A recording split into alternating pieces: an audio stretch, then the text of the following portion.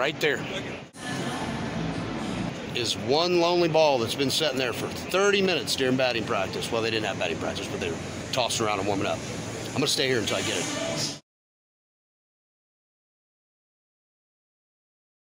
Thank you, Malik. Appreciate it. This is a ridiculous escalator here. Hey, this is the worst escalator I've ever seen in my life. It's too much. I was afraid of the heights like 10 feet ago.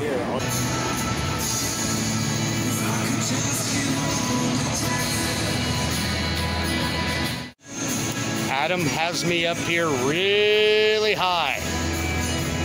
I'm not even gonna attempt to look over the edge of this thing. Not gonna do it. That's pretty fucking high. For some reason, I feel like I should come out of retirement.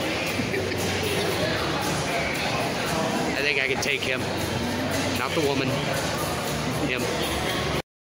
For those who really know me, know that I know nothing about Star Wars.